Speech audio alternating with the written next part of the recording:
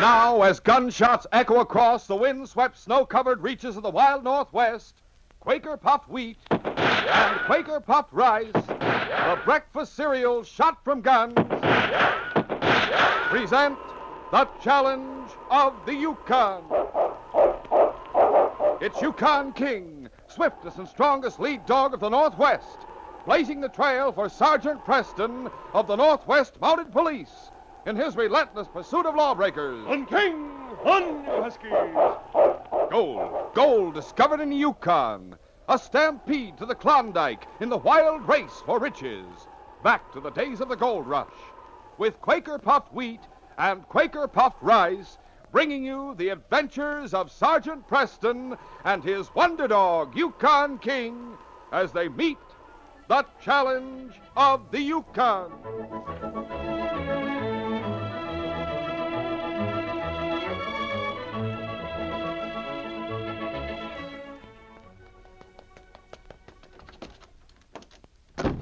Have you got yours? Oh, yes.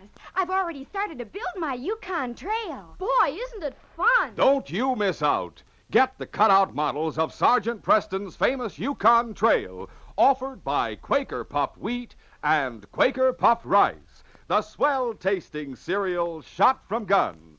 No extra cost, no waiting. You'll hear full details in a few minutes.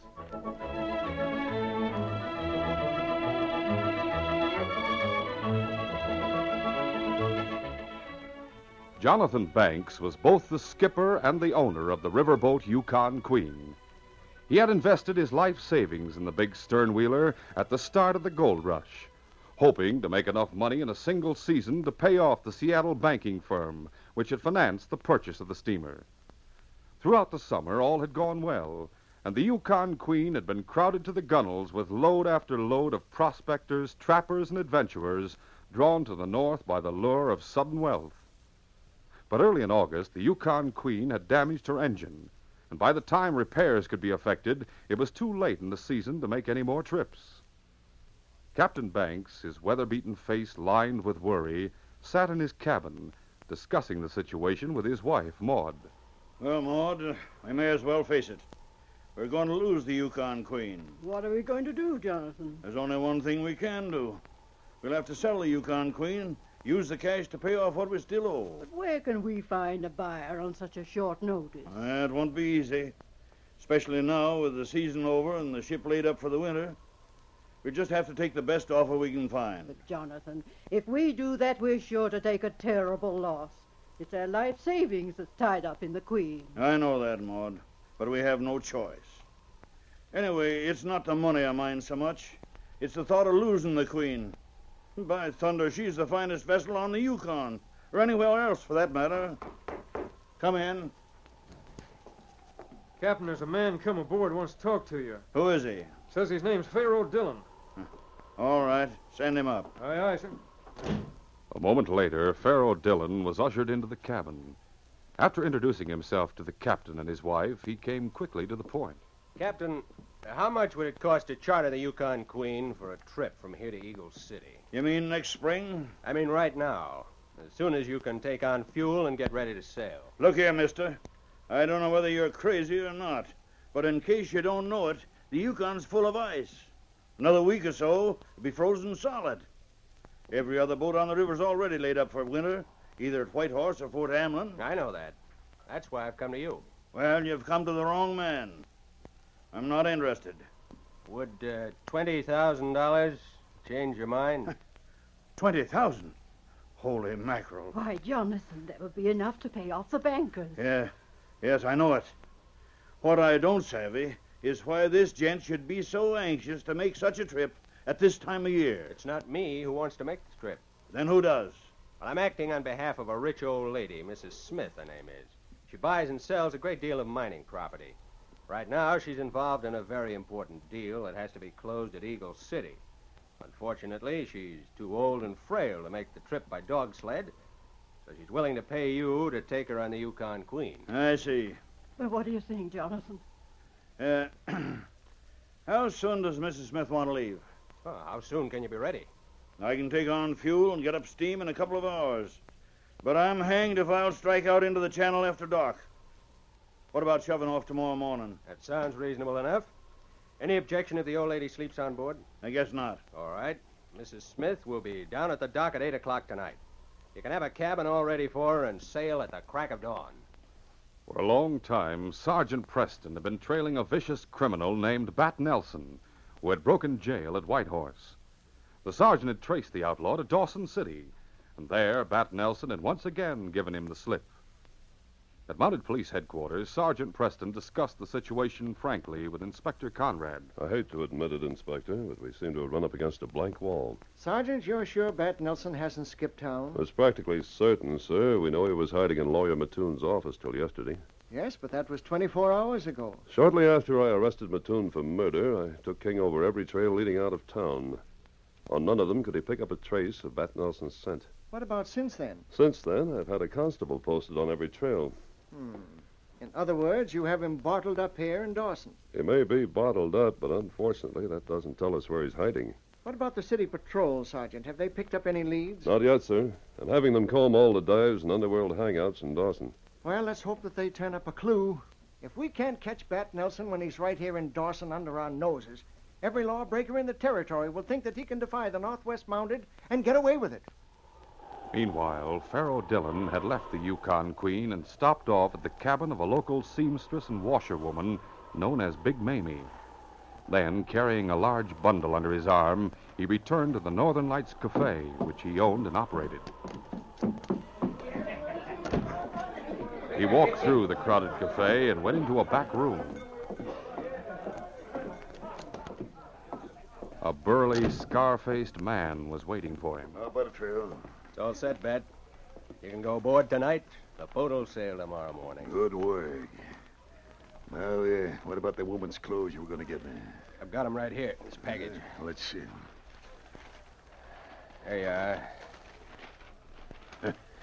Holy smoke, this dress is as big as a tent. It's got to be big if you're going to get into it. Whose was it, Big Mamie's? Yeah. I had her let down the hem a couple of inches. What'd you tell her? Well, I told her I needed to get up for a vaudeville act I was putting on here at the cafe. Yeah. I'll hold it up to me.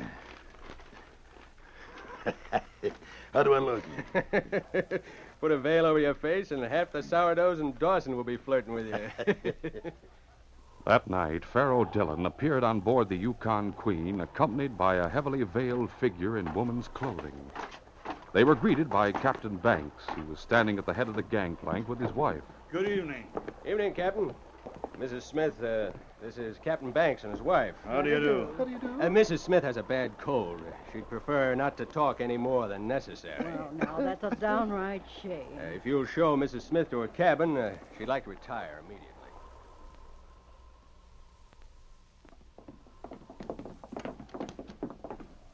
Here you are, ma'am. Got the cabin all ready for you. Thank you. I'll set your suitcase right down here. Maybe you'd like to have me help you get settled. Oh, no. As a matter of fact, Mrs. Smith doesn't like anyone fussing over her. She'd rather just be left alone. Well, goodbye, Mrs. Smith. Goodbye. Well, I must say she's not very sociable. Oh, it's just her way. Incidentally, I forgot to tell you, she wants her meals brought to the cabin, too. Now, if you'll take me to the captain's cabin, I'll pay him the money. At daybreak the following morning, the Yukon Queen swung away from the dock and headed downriver.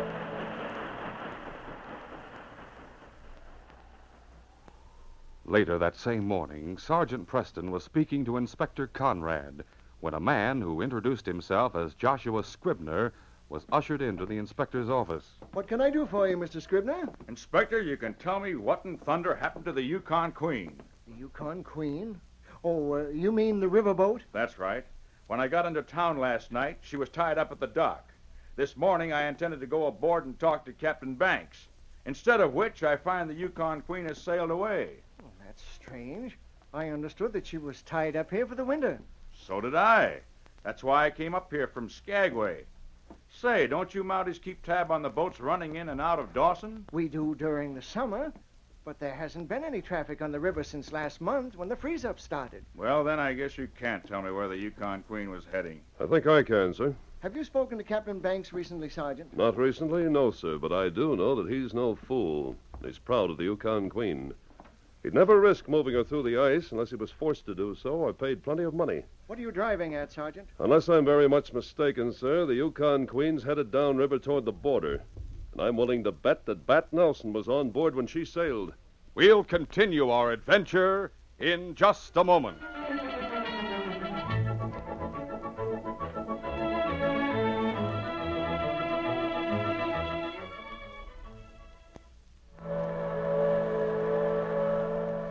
Imagine having your own model of the Yukon Queen riverboat in today's story. Yes, fellas and girls, that's just one of the 59 cutout models you can get to build Sergeant Preston's famous Yukon Trail. And you don't pay extra for them. It's the most exciting offer ever made by Quaker Puffed Wheat and Quaker Puffed Rice. The swell-tasting king-size cereals shot from guns. Golly, with these Yukon Trail models, we can see just where Sergeant Preston and King are traveling on the Yukon Trail. You can see just where the deadly, cunning Bat Nelson has escaped him time after time. Look, you get models of the White Horse Jail, the haunted Dead Dutchman gold mine, and the lumber camp where Bat Nelson hid out. And say, these models are different than anything you've ever seen. You said it. They're a lot bigger and easier to put together. You get scenery and the interiors of buildings. You get dog sleds and dog teams you can hitch up and move around.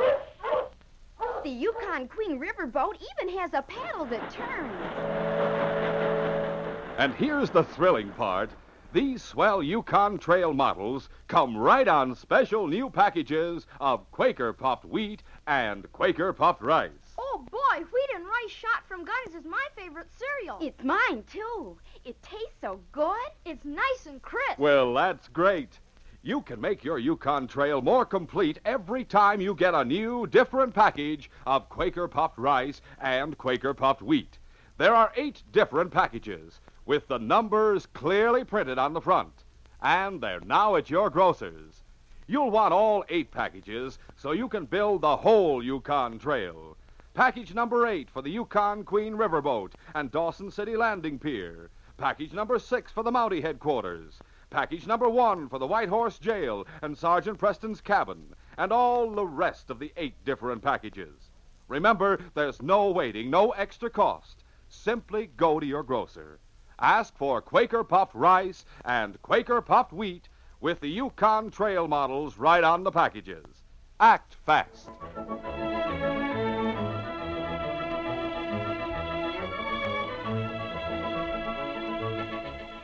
Now to continue.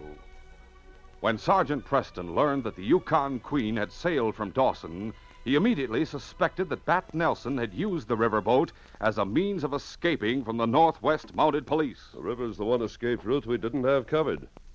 Sailing on the Yukon Queen would be an easy way for Bat Nelson to get out of Dawson and over the border. By thunder, Sergeant, I never thought of that. Just a hunch, sir, but it would certainly explain why Captain Banks is sailing at this time of year. Sergeant, you know where the police launch is berthed for the winter. Yes, sir. Take as many men as you need to operate her, and head downriver as fast as possible. Right, sir.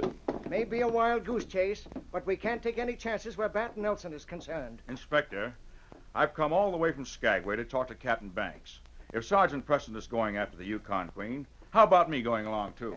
Any objections, Sergeant? Why, none at all, sir, except that there may be gunplay. Oh, don't worry. I'll keep out of the way. All right, then. Come along. It was nearly an hour later when the police launch steamed out into the river in pursuit of the Yukon Queen. Sergeant Preston was at the wheel, and Joshua Scribner was standing beside him. King had gone up to the bow to watch excitedly as the launch plowed its way through the choppy, ice-strewn waters. Whew, that's a nasty wind blowing out there. Yes, there's a blizzard on the way. Think we can overtake the Yukon Queen, Sergeant? We'll try. If they sail at daybreak, they have a 3-hour start on us. I have an idea Captain Banks will be picking his way pretty slowly through this ice. That should give us a chance to catch up with him. By mid-afternoon, the sky had darkened to a dull gray, and the wind had increased to gale velocity, lashing the river into angry, billowing waves that battered against the sides of the Yukon Queen. Captain Banks had personally taken over the steering of the ship, and his wife, Maud, had just come up on the bridge. Jonathan, What is it? look back there. There's a boat coming around the bend. Holy mackerel. Why, what's wrong? That's the mounted police launch from Dawson. What are they signaling to us for? I don't know. They must want us to stop, I guess. Stop the engine! A few moments later, the Yukon Queen had lost her headway, and the police launch drew steadily closer to the big riverboat. Suddenly, Maud Banks glanced down the ladder leading up from the deck and exclaimed in surprise. Jonathan, look. Old Mrs. Smith is coming up to the bridge. Well, I'll be hanged. She sure looks mighty spry all of a sudden, the way she's climbing that ladder. The so-called Mrs. Smith was wearing the same heavy veils over her face that she had worn the night before. As she entered the wheelhouse, Maud Banks greeted her. If you're wondering why we stopped, it's because that boat back yonder just signaled to us. It's the police launch from Dawson. That's what I thought. Say, you're no old lady. How'd you guess? Now that you're into my little secret, I may as well rip off this veil, huh? What? Jonathan, I'd seen him somewhere before. Yeah, so have I. His picture's plastered all over Dawson on police posters. And I guess you know who I am, huh? Sure do.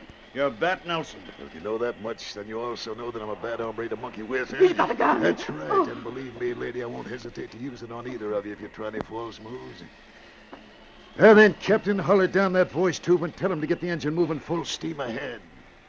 Meanwhile, on the police launch, Sergeant Preston and Joshua Scribner were watching the big stern wheeler intently. Suddenly, they saw the paddle wheel begin to revolve again. Sergeant, they're starting up again. I'll try another signal on the whistle. They're not stopping. They're picking up speed. That means Bat Nelson's taking over and he's going to make a run for it. Bob, give her all the steam she'll carry. The police launch was a short, stubby craft originally built for harbor work, and in speed she was no match for the Yukon Queen. Slowly but surely, the big stern wheeler began to pull away from her pursuer. Bat Nelson chuckled as he watched the smaller boat drop farther and farther astern. They'll never catch up with us. If Sergeant Preston is on board that launch, I'd like to see his face right now. Captain Banks said nothing, but inwardly he was making a tense and fateful decision. His face was grim as he scanned the surface of the river. Ahead and to the right, he saw a large, jammed-up ice formation. He waited until they were almost abreast of it, and then he swung the helm suddenly to starboard. Hey, what are you doing with that wheel? Get away! With a rending smash, the Yukon Queen plowed straight into the ice pack. Bat Nelson was livid with fury. He swung his revolver at the captain's head. I'll fix you, you old fool! The captain crumpled under the blow. Knocked him unconscious. Rather kill him. Maybe I will after I get this lousy tub out of the ice. Hey, you! Down there in the engine room! Back the engine! The Yukon Queen shuddered from stem to stern as the paddle wheel churned violently in reverse. But it was no use. The big riverboat was wedged securely in the ice. Bat Nelson turned to Maud Banks, who was huddled over the prostrate captain, and jerked her roughly by the shoulder. Listen, the captain's got $20,000 of my money stuck away somewhere in this tub. You know how to get it? Take your hand off me, you murdering polecat. Take your choice, lady. Either find that money and find it pronto, or else I pull this trigger. Cowed in spite of herself, Maud led the outlaw to the captain's cabin. She unlocked the small safe, and Bat Nelson helped himself to the money inside. Just to make sure you don't kick up a fuss, I'm going to lock you in here. As he locked the door, Bat Nelson glanced astern and saw that the police launch was rapidly approaching. Then he hurried to his own cabin and began pulling off the woman's clothing which he had used to disguise himself. A few moments later, the police launch drew up to the Yukon Queen. Ahoy, Yukon Queen! There was no answer from the riverboat. Joshua Scribner spoke to Sergeant Preston. What are you going to do, Sergeant? Come alongside and board them. You'd better keep out of sight in case any firing starts. As the nose of the police launch nudged up to the side of the Yukon Queen, King gave a mighty leap and landed on the deck of the riverboat. He sensed that the sergeant was closing in for an important capture. The great dog raced forward along the deck and then rounded to the other side of the ship. Soon he caught the scent of Bat Nelson, the desperate killer whom he and his master had been pursuing for so long. The door of Nelson's cabin was standing open. The outlaw had just finished pulling on his parka as King came charging in. Hastily, Bat Nelson grabbed up the mass of clothing which he had just discarded and flung it at the dog. That'll hold you for a second. Before the great dog could shake himself free from the entangling garments, Bat picked up a chair and smashed it down on King's head. That'll fix you for The cheeks. great dog sank to the floor unconscious. Dropping the chair, Bat ran out on deck and headed toward the bow. A moment later, Sergeant Preston and another Mountie climbed aboard the Yukon Queen. Come on, Dave. I'm with you, Sergeant. As the two Mounties ran forward, they saw a figure scrambling across the ice pack in the direction of the shore. There he goes. Holy smoke, he's going to try to make it across the ice. You stay here and see what happened to the people on board. I'm going after Bat Nelson. Sergeant Preston ran to the side of the ship, swung himself over, and dropped to the ice below. By now, Bat Nelson had crossed the main ice pack and was moving from one piece of ice to another. He glanced over his shoulder and saw Preston vault down from the side of the Yukon Queen. He threw his gun and fired. But as he did so, he felt the ice lurch under him. Bat lost his footing and toppled into the raging waters. Sergeant Preston saw the outlaw struggling desperately to keep from going under. He raced forward across the ice pack and held out his hand to the man who had tried to kill him. Here, grab my hand. Bat clutched wildly at the sergeant's outstretched arm and somehow managed to seize it. The sergeant tried to pull him up onto the ice, but there was no way to brace his own position, and soon the sergeant himself slid into the water. Preston, for the love of Mike, you gotta help me. I'm drowning. Save your breath. We'll be all right if you don't panic. The cold was paralyzing, and the fur parkas that both men were wearing served only to hamper their efforts. But finally, after an exhausting struggle, Sergeant Preston managed to drag both himself and the outlaw back up on the ice.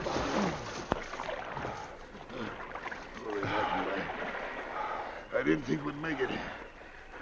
For a few moments, both men lay gasping and shivering on the ice as they sought to recover their strength. Then, as Sergeant Preston struggled to his feet, Bat Nelson realized that he had escaped drowning only to face the gallows. Come on, Nelson. Get up on your feet. Sure, I'll get up. And I'll give you this. The sergeant staggered backward under the unexpected blow and almost lost his footing. But he recovered and came back fighting. So you're not licked yet, eh, Bat? Well, let's see about that. Bat was ready with another punch, but the sergeant blocked it and landed a vicious right on the outlaw's jaw. There was a look of almost crazy hatred on Bat Nelson's face as he shook off the effect of the Mountie's punch and waded back into the fray. At that moment, Sergeant Preston knew that he was in for the fight of his life.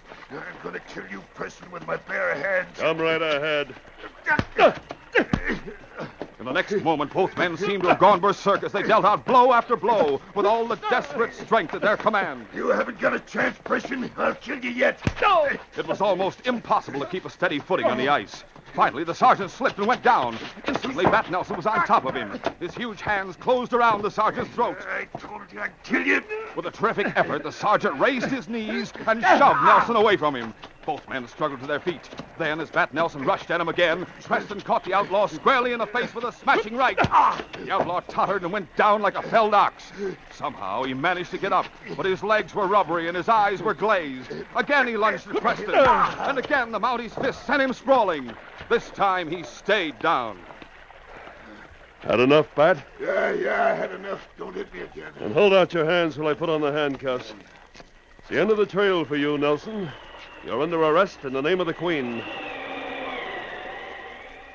Later, on board the Yukon Queen, Sergeant Preston learned from Captain Banks and his wife how Bat Nelson had tricked them by disguising himself as an old lady. He also learned about the dramatic events that had taken place aboard the riverboat after Bat Nelson had seized command. That was a brave decision you made, Jonathan, steering your ship into the ice pack. I don't know how brave it was, but it turned out to be mighty painful. I'm still seeing stars from that rap on the head Bat gave me. King knows just how you feel. He got the same treatment. Well, I reckon we both survived, won't we, King? Just the same, I sure don't feel like cheering. So what's wrong? Well, now that it turns out that $20,000 Bat paid us was stolen money, we won't have enough cash to pay off the bankers, which means we'll have to sell the Yukon Queen. Maybe not, Jonathan. What do you mean? Well, for one thing, you've got a $2,000 reward coming to you for the capture of Bat Nelson. You're the one who captured that critter, Sergeant. As a police officer, I'm not allowed to accept a reward. Besides, Bat would have gotten away if it hadn't been for what you did. So the money's yours, Jonathan. Well, that's mighty nice of you, Sergeant. But even so, I'm afraid 2,000 won't do us much good. Even if we could scrape up enough money to stall off the bankers, Yukon's Queen still has a smashed-up bow. It'll cost at least $5,000 just to repair the damage. The reward's just one item. Besides that, Mr. Scribner here has come all the way from Skagway to offer you a contract. A contract? That's right, Captain. You see, I represent the Lodestar Mining Syndicate. We'd like to charter the Yukon Queen for the whole season. I'm sure we can agree on a price. But you heard the situation I'm in. I need money immediately. Money for repairs. Money to pay off the bankers. That can easily be arranged. I'll advance you whatever sum you need. When the contract's signed, well, we'll consider that the first payment on the deal. Oh, Jonathan, then we won't have to lose the Queen after all. By Juniper, I guess we won't at that. Feeling better now, Jonathan? Tell the world I do, Sergeant. I feel like a new man. Well, then, I guess the only thing that remains is to take Bat Nelson to jail. He sure isn't looking as tough as he looked half an hour ago, the ornery sidewinder. I guess that lambasting you gave him out on the ice took the starch clean out of him. He gave me the roughest fight I've ever been through. And the whole case has been just as bad ever since he broke jail at Whitehorse. All in all, Jonathan, capturing Bat Nelson's been the hardest assignment King and I have ever tackled. We're both very glad this case is closed.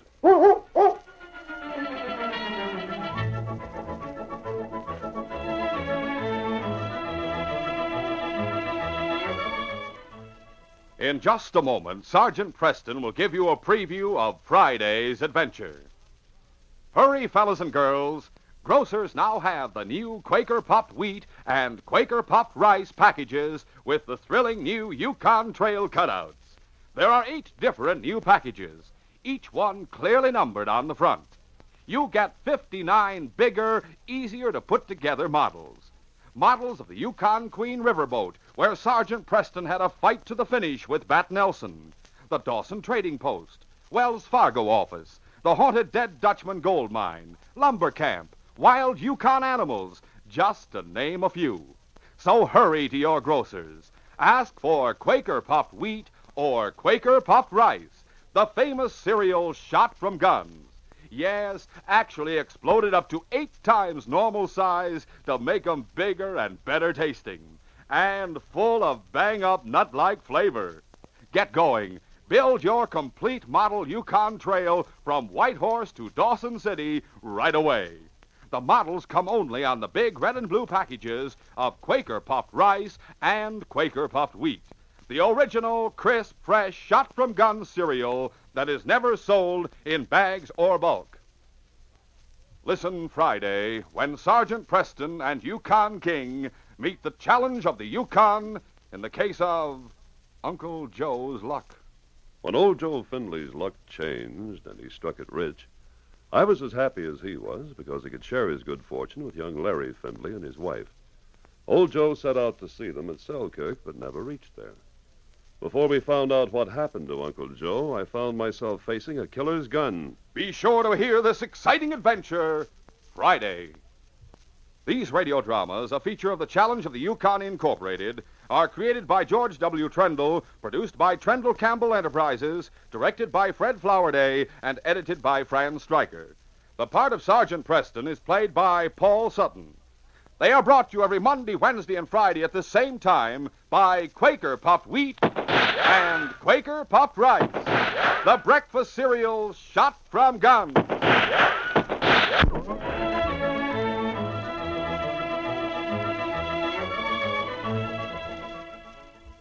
Remember, for delicious hot breakfast, enjoy Quaker Oats.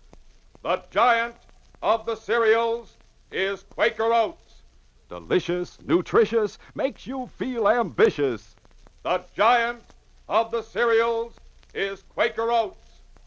And here's why Quaker Oats is called the giant of the cereals. There's more growth, more endurance in oatmeal than any other whole grain cereal.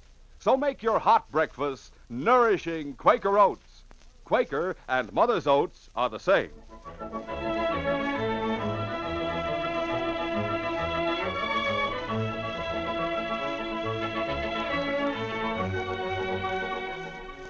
This is J. Michael wishing you goodbye, good luck, and good health from Quaker Puffed Wheat and Quaker Puffed Rice. So long